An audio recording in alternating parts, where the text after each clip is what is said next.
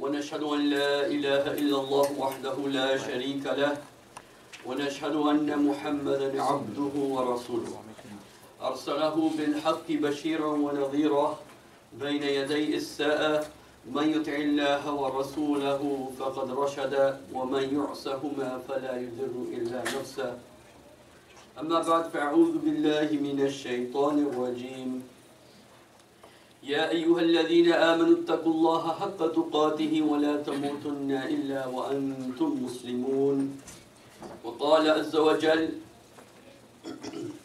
يسبح لله ما في السماوات وما في الأرض الملك القدوس العزيز الحكيم هو الذي بعث في الأميين رسولا منهم يتلو عليهم آياته ويزكيهم ويعلمهم الكتاب والحكمة وإن كانوا من قبل لفي ضلال مبين رب اشرح لي صدري ويسر لي أمري واحلل عقدة من لساني يفقه قولي اللهم أرنا الحق حقا وارزقنا اتباعه وأرنا الباطل باطلا وارزقنا اجتنابه اللهم ألهمني رشدي وأعذني من شر نفسي. Last week I had talked about Surah Saf, and the main theme of Surah Saf was to support the cause of Islam, and that is the currency of your iman, the currency of your conviction, the belief that you have is how much are you willing to support Islam, how much are you willing to give for Islam. وَجَاهِدُوا فِي سَبِيلِ اللَّهِ بِأَمْوَالِكُمْ وَأَنفُسِكُمْ. Struggle in the path of Allah with yourselves and with your wealth.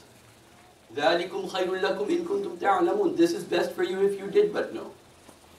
And then Allah subhanahu wa ta'ala says, and if you do struggle for Islam, then two things will be given. يَغْفِرْ لَكُمْ ذُنُوبَكُمْ وَيُدْخِلْكُمْ جَنَّاتٍ تَجْرِي مِنْ تَحْتِهَا الْأَنْهَارُ مَسَاكِنَ طَيِّبَةً فِي جَنَّاتٍ عَدْنٍ ذَلِكَ الْفَوْزُ الْعَظِيمُ. Number one is you'll get Jannah. And number two, وَأُخْرَى تُحِبُّونَهَا. And the other thing you love, what do you love? You love victory in this life. وَأُخْرَى تُحِبُّونَهَا نَصْرٌ مِّنَ اللَّهِ وَفَتْحٌ قَرِيبٌ وَبَشِّرِ الْمُؤْمِنِينَ. So this was the basic summary of what I had talked about last week. This was one side of the Prophet's mission. By the way, this has come side by side in many surahs. You will find that the relationship that is there between Surah Saf and Surah Jummah is also the same relationship between Surah Mudassir and Surah Muzammil. Surah Mudassir, first, Surah Muzammil has the same theme as Surah Jummah. Surah Mudassir has the same theme as Surah Saf. Over there in Surah Saf, as we have already discussed, the main focus is how much are you willing to exert yourself for the cause of Islam. In Surah Al-Mudassir, by the way, Surah Al-Mudassir is the surah by which the Prophet ﷺ, according to many scholars, became the Rasul of Allah subhanahu wa ta'ala. He became Nabi by Iqra. Iqra bismi rabbika alladhi khalaq. He became Nabi by Iqra. He became Rasul by Mudassir. This is where he was told to stand up and go out. As you know, when Iqra was revealed, there was a period where the Prophet was just to himself. He was not preaching. But his education and preaching to the others started with Surah Al-Mudaththir. And what is the theme of Surah Al-Mudaththir? Ya ayyuhal muzammil, Ya ayyuhal mudaththir, O you who's wrapped up in the blanket. Qum fa'anzir, stand up and warn the people. Wa rabbaka fakabbir, and make Allah akbar. Make Allah most supreme. Meaning that the truth should become manifest. The truth should become clear. And Surah Muzammil, on the other side of the Prophet's life. So, you know, as there was two sides to the Prophet. In one, he was facing Allah as an abd, as a servant of Allah. And as Rasul, he was facing towards the people. So, Mudassir is about him, what he has to do with the people. Muzammil, Ya ayyuhal muzammil, qumil layla illa. You see how these surahs, sometimes when they're twins, they have similar wordings. Ya ayyuhal mudassir, qum fa'anzir. Ya ayyuhal muzammil, قُمِ اللَّيْلَ إِلَّا قَلِيلًا نِصْفَهُ أَوْ انْقُصْ مِنْهُ قَلِيلًا أَوْ زِدْ عَلَيْهِ وَرَتِّلِ الْقُرْآنَ تَرْتِيلًا. Just keep reading this Qur'an at night. The main theme of Surah Saf, وَرَبَّكَ فَكَبِّرْ. The main theme of Surah Jummah, as you'll see, and why it's called Jummah, this also will become clear. Because the main function of Yawmul Jummah, on the day of Jummah, is because the Prophet made this institution a very powerful. Think of this. There's no other people in the world that do this, where they gather together for half an hour right? All over the world. Muslims gathering from all over the world to take a half-an-hour lesson, a half-an-hour reminder about their deen, the way the Muslims do it. But anyway, there are other similar groups you can say, but I'm not going to go into the differences. But here the Prophet, I'm only mentioning, the Prophet instituted a system of education. An education of what? Education of Quran, as will become clear in the surah. Allah subhanahu wa ta'ala starts with Jummah by mentioning 4 of His attributes. يُسَبِّحُ لِلَّهِ مَا فِي السَّمَاوَاتِ وَمَا فِي الْأَرْضِ الْمَلِكِ الْقُدُّوسِ الْعَزِيزِ الْحَكِيمِ. 4 of His attributes. In the next ayah, the Prophet sallallahu alaihi wasallam, Allah subhanahu wa ta'ala mentions 4 of the attributes of the Prophet in correspondence to the 4 of his attributes. So, يُسَبِّحُ لِلَّهِ مَا فِي السَّمَاوَاتِ وَمَا فِي الْأَرْضِ. Everything in the heavens and the earth is doing tasbih of Allah. Al-Malik, He's the King. Al-Quddus, He's holy, He's pure. Al-Aziz, authority belongs to Him. Al-Hakim, His authority is full of wisdom. He's all-wise, Al-Hakim. He's absolutely wise. 4 attributes. Then when talking about the Prophet, now this Allah who has these 4 attributes, He sent a messenger who has 4 functions. One is, help the cause of Allah. But then the question is, the same question that was answered in the Saf. Okay, I want to help the cause of Allah, what do I do? Then Allah answers that, وَيَا أَيُّهَا الَّذِينَ آمَنُوا كُونُوا أَنصَارَ اللَّهِ. Oh, you people who believe, become helpers of Allah. كَمَا قَالَ عِيسَى ابْنَ مَرْيَمَ. Like Isa said to his disciples, مَنْ أَنصَارِ إِلَى اللَّهِ. Who will help me in the cause of Allah? قَالَ الْحَوَارِيُّونَ نَحْنُ أَنصَارُ اللَّهِ. The disciples, they said, we will help the cause of Allah.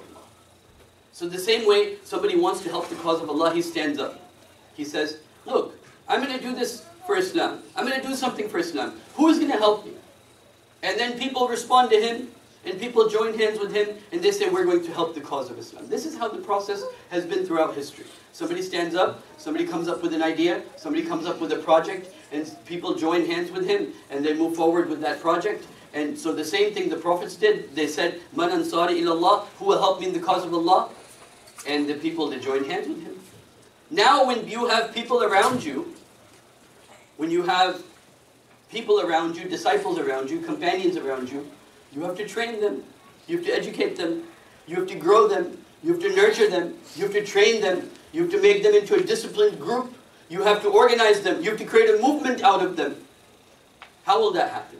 So for that, Surah Jummah was revealed. So Allah says, يُسَبِّحُ لِلَّهِ مَا فِي السَّمَاوَاتِ وَمَا فِي الْأَرْضِ الْمَلِكِ الْقُدُّوسِ الْعَزِيزِ الْحَكِيمِ. Next ayah, هُوَ الَّذِي بَعْثَ فِي الْأُمِّيِّينَ رَسُولًا مِّنْهُمْ.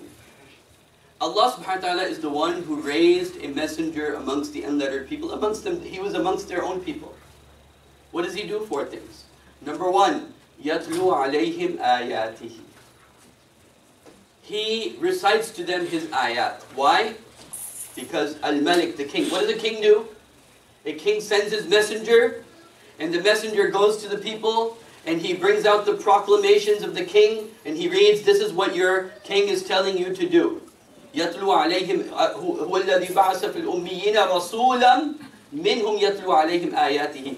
The words the Quran uses are the same words that the Quran that was in urf, known in that time, were ma'ruf at that time, to be between the king and the messenger. The messenger is sent by the king. So, the Prophet is a messenger from Allah, and he's reading Allah's ayat, he's reading Allah's proclamations. First thing. First name of Allah, Al-Malik. Second name of Allah, Al-Quddus, pure. يَتْلُو عَلَيْهِمْ آيَاتِهِ وَيُزَكِّيهِمْ. Zakkihim, He purifies them. Second name of Allah, Al-Quddus, the pure. The absolute pure. Al-Quddus, we say in Urdu, Muqaddas cheese hai. Muqaddas, pure. Beyond bounds. Something beyond bounds. Something pure.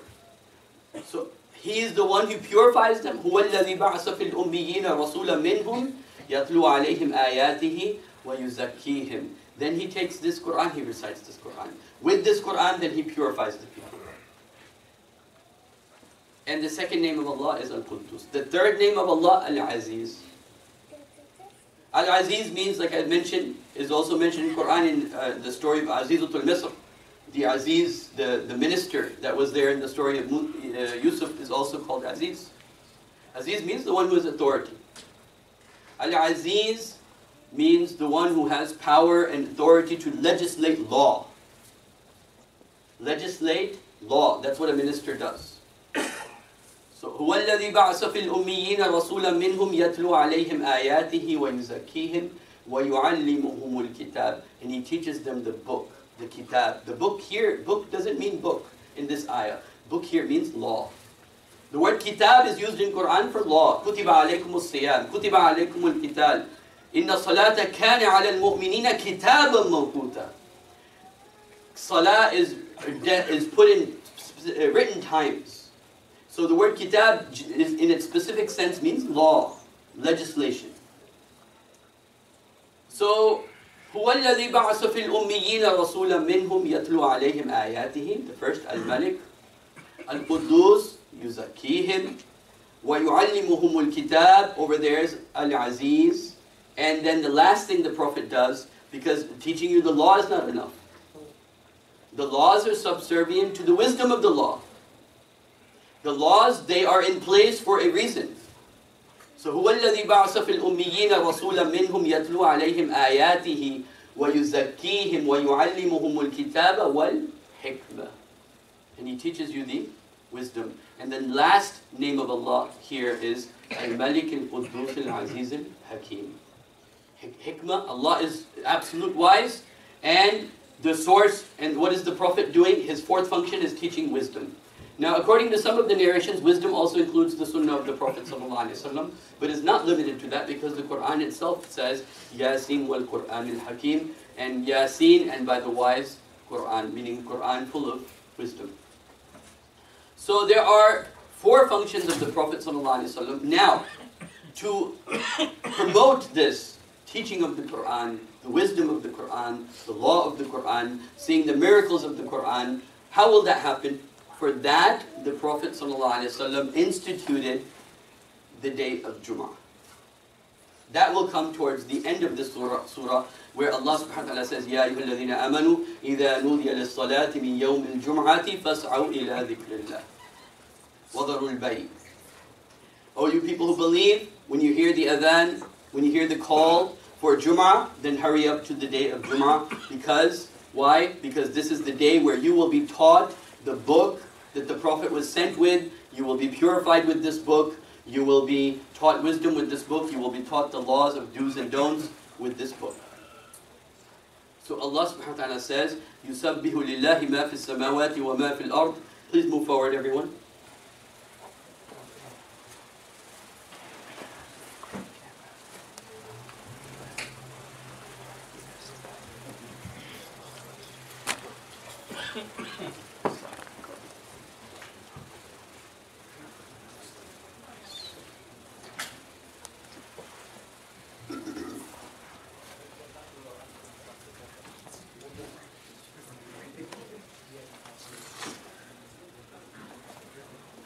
Okay, so the Saf tells us, commit to the cause and get organized. Even in the beginning of the surah, where Allah says, يَا إِنَّ اللَّهَ يُحِبُّ الَّذِينَ يُقَاتِلُونَ فِي سَبِيلِهِ صَفًّا كَأَنَّهُمْ بُنْيَانٌ مَرْصُوصٌ. Allah loves those people who struggle in His cause as if they are a solid wall. Meaning they have become, you know, when a community, like the companions of the Prophet, they had become like a solid wall. Singularity of thought, singularity of mind, singleness of mission. They were concerned with nothing but the mission that was before them, that was preserving and promoting the cause of Islam. Now, how will you create this group? How will you prepare these people? Now that answer, like I said, is in Surah Jummah. So Allah starts with يُسَبِّحُ لِلَّهِ مَا فِي السَّمَاوَاتِ وَمَا فِي الْأَرْضِ الْمَلِكِ الْقُدُّوسِ الْعَزِيزِ الْحَكِيمِ. Four of Allah's attributes, four of the functions of the Prophet. هو الذي بعث في الأميين رسولا منهم يتلو عليهم آياته ويزكيهم ويعلمهم الكتاب والحكمة وإن كانوا من قبل لفي ضلال مبين. Indeed, before this, before they had the Prophet, before they had the Book of Allah, they were lost. They didn't know what their life was about. They were just no different than any animal that grazes in the fields. Their life was just to eat and enjoy themselves and finally come to an end. وَإِنْ كَانُوا مِنْ قَبْلُ لَفِي ضَلَالٍ مُبِينٍ وَآخَرِينَ مِنْهُمْ لَمَّا يَلْحَقُوا بِهِمْ. Now, Ummiyin means the Arabs. So the first group of people that responded to the call of the Prophet was the Ummiyin, the Arabs. Here in this ayah, there's also a prophecy that the Prophet is being told and the companions are being told that not only the Arabs will respond to the call of Islam through this process of teaching of the Quran, but the non-Arabs will also join them in this cause. وَآخَرِينَ مِنْهُمْ لَمَّا يَلْحَقُوا بِهِمْ. And there are others that have not yet joined their cause. And if you take up the tafsir of Imam Ibn Kathir, the Prophet ﷺ, when he was asked who are these people, وَآخَرِينَ مِنْهُمْ لَمَّا يَلْحَقُوا بِهِمْ, he put his hand on Salman bin Farsi and he said it will be his people will be such that if there is knowledge even in the stars, they will be able to get it. وَآخَرِينَ مِنْهُمْ لَمَّا يَلْحَقُوا بِهِمْ وَهُوَ الْعَزِيزُ الْحَكِيمُ ذَلِكَ فَضْلُ اللَّهِ يُؤْتِيهِ مَنْ يَشَاءُ. This is the fadl of Allah that He gave the Arabs, the place that He gave them, the centralness in the Ummah. ذَلِكَ فَضْلُ اللَّهِ يُؤْتِيهِ مَنْ يَشَاءُ وَاللَّهُ ذُو الْفَضْلِ الْعَظِيمِ. Then now here is the real, okay, so this is understood. The Quran has 4 functions. The Prophet came to spread these 4 functions. But now the question to ask is this. Allah subhanahu wa ta'ala then asks, He says, مَثَلُ الَّذِينَ حُمِّلُوا التَّوْرَاةِ. Look at the people before you. You have been given the Quran. There were people before you, they were given Tawrat. Please move forward. The people before you, they were given the responsibility to carry Tawrat. مَثَلُ الَّذِينَ حُمِّلُوا التَّوْرَاةَ ثُمَّ لَمْ يَحْمِلُوهَا. And then they didn't carry their responsibility of carrying the Tawrat, the book of Allah. And Allah is saying, what is their example for Allah? When they were given this Quran and they betrayed that book of Allah, as the Prophet is told in Quran, that the Prophet will say on the Day of Judgment, the Prophet will say about us, إِنَّ قَوْمِ اتَّخَذُوا هَذَا الْقُرْآنَ مَحْجُورًا. Oh Allah, my people, they did hijrah from Quran. You know hijrah? They left the Quran. This is a statement the Prophet will make on the Day of Judgment that's mentioned in the Quran. إِنَّ قَوْمِ اتَّخَذُوا هَذَا الْقُرْآنَ مَحْجُورًا. So anyway, please move forward. So Allah subhanahu wa ta'ala says, look, the example of the people before you, you have been given a great fadl, a great, something, you were given something you didn't deserve. Fadl means, by the way, the specific meaning of fadl is something to be given something you don't deserve. So ذَلِكَ فَضْلُ اللَّهِ يُؤْتِيهِ مَنْ يَشَاءُ. This is the fadl of Allah that He's made you Muslims. He's given you the Quran. You are in the Ummah of Prophet Muhammad sallallahu alaihi wasallam. None of this you deserved, but Allah gave it to you. ذَلِكَ فَضْلُ اللَّهِ يُؤْتِيهِ مَنْ يَشَاءُ وَاللَّهُ ذُو الْفَضْلِ الْعَظِيمِ مَثَلُ الَّذِينَ حُمِّلُوا التَّوْرَاةِ. The example of the people before you that were given Tawrat, ثُمَّ لَمْ يَحْمِلُوهَا, then they didn't carry their responsibility. كَمَثَلِ الْحِمَارِ. Their example is like a donkey. يَحْمِلُ أَسْفَارًا. Like the donkey that carries purified pages. يَحْمِلُ أَسْفَارًا. Just a donkey that's, you put, meaning they're still animals. They were not able to take this book and become human beings with this book. They were no different than وَإِنْ كَانُوا مِنْ قَبْلُ لَفِي ضَلَالٍ مُبِينٍ. That before, when they were lost, they didn't have any prophet, they didn't have any book. They were living lives as no different than animals. Eat, drink, be merry, and then die. Just like animals that are grazing. But like the Quran says, هُمْ كَالْأَنْعَامِ بَلْ هُمْ أَضَلُّ. They're like cattle, but even worse than that. Because if you don't have spirituality as a human being, then you're just a higher evolved animal. That's all. You're not really what Allah intended you to be. And so Allah says, مَثَلُ الَّذِينَ حُمِّلُوا التَّوْرَاةَ ثُمَّ لَمْ يَحْمِلُوهَا كَمَثَلِ الْحِمَارِ يَحْمِلُ أَسْفَارًا. Then Allah says, بِئْسَ مَثَلُ الَّذِينَ كَذَّبُوا بِآيَاتِ اللَّهِ. This is the worst example of the people that have made a lie out of Allah's ayat, out of His signs.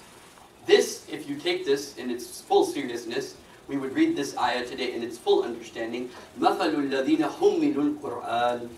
The example of the people that were given the responsibility of Quran today.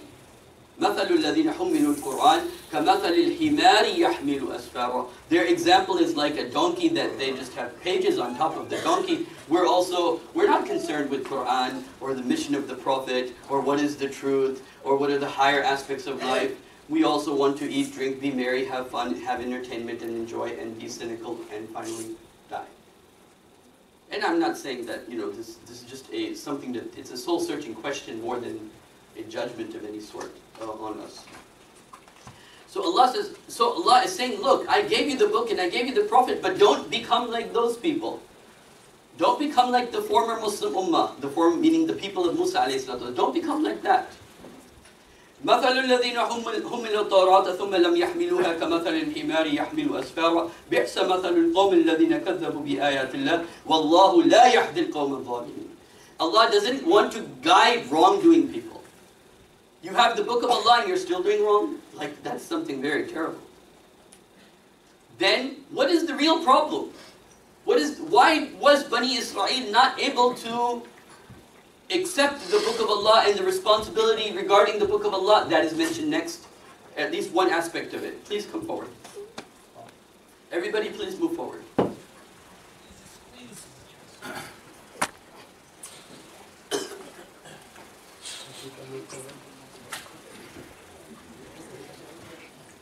Then Allah subhanahu wa ta'ala says, talking to the Jewish community, but in fact, the address is indirectly to the Muslims. Allah then says, why did they not take their book, Torah, seriously? And the answer is given, يا أيها الذين هادوا إن زعمتم أنكم أولياء الله من دون الناس فتمنوا الموت إن كنتم صادقين. Oh, you people who are claiming to be Jews, if you really think you are friends of Allah, then you should seek death. I'm not going to go into the explanation of this, why this is said. I only want to mention here, the problem was denial of death. Then Allah subhanahu wa ta'ala says, وَلَا يَتَمَنَّوْنَهُ أَبَدًا بِمَا قَدَّمَتْ أَيْدِيهِمْ. And you will never wish for death because of what you have sent forward, because of what you have done. وَاللَّهُ عَلِيمٌ بِالظَّالِمِينَ. And Allah knows fully who are the unjust people.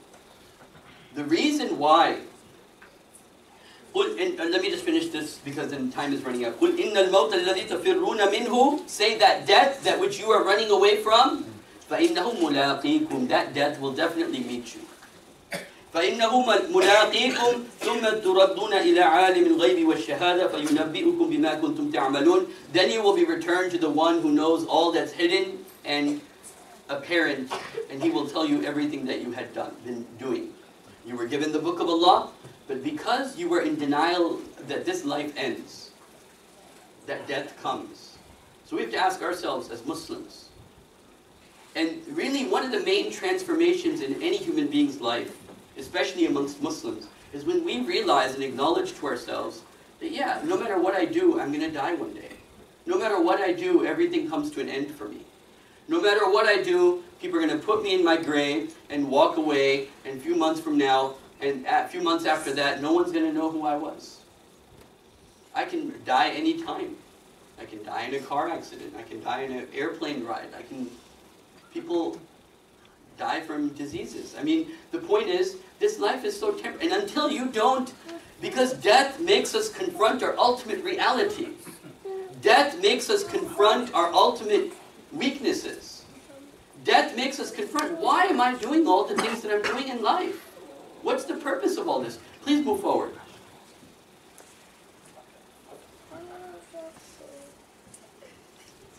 People in the middle over here, please move forward.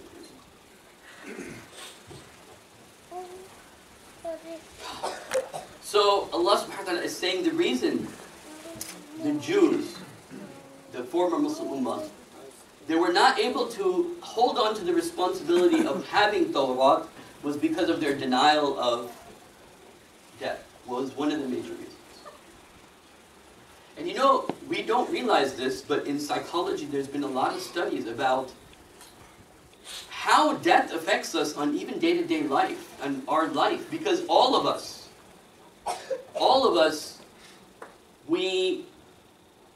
we're running away from death in the sense that, we do things to distract us from the ultimate reality. That's why, by the way, internally, and I've mentioned this a few times, but it's very important to think about, why does everyone feel like a loser inside? Really, if you look at yourself, everybody feels inadequate. Everybody feels I'm not good enough. I have to fake it on the outside. We call it a persona in psychology. I have to put a persona, but no one knows how little I feel inside. We all feel inadequate inside. You know why? Because it's the inability of that person to deal with the reality of death. When you deal with death, that inadequacy, the feeling of inadequacy tends to go away. So we're all losers, as the Quran says, وَالْعَصْرِ إِنَّ الْإِنسَانَ لَفِي خُسْرٍ. Every human being is a loser, because until you don't confront your ultimate reality is death. And until you don't face that, you can live in the fantasy of this life and run after this life. But until you don't face that, you won't be able to face the fact that you have to hold up the struggle of Islam and hold up the Quran and live the Quran and promote the Quran and teach the Quran. It won't happen. Because until death is not there in front of your face as a reality, if you're not thinking about death every single day, then you'll be lost in the delusions of life. If you're not thinking about death, the reality of death, if it doesn't come to your mind at least once a day, if not every hour, if not in every prayer, the frailty of human life, if it doesn't come to your mind at least a few times a day, then you are in delusion. Really, because it's delusional not to think about the most fearful thing. And again, I don't have time now because time is ending. So I just want to end with, after this, Allah mentions the introduction, Allah sent His messenger. Those people, this mission will be carried forward at any cost. Then Allah says, don't become like the people before you. They didn't carry the Torah, and their problem was denial of death.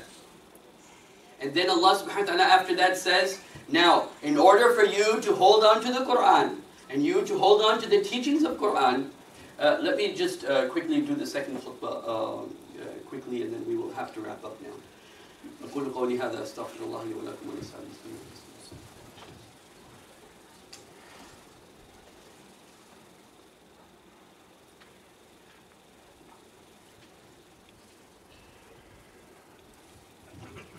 إن الحمد لله أحمده وأصلي على رسوله الكريم. So now, Allah subhanahu wa ta'ala says, in order to institutionalize this, we have made the day of Jummah. So Allah says, يا أيها الذين آمنوا إذا نودي للصلاة من يوم الجمعة فاسعوا إلى ذكر الله.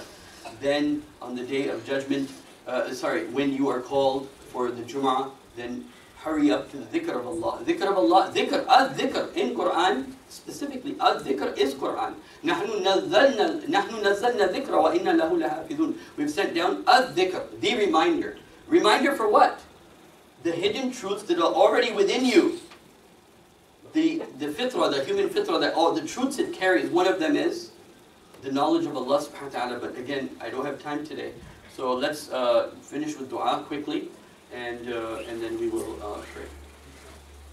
ربنا آتنا في الدنيا حسنة وفي الآخرة حسنة وقنا عذاب النار اللهم تجعل القرآن ربيع قلوبنا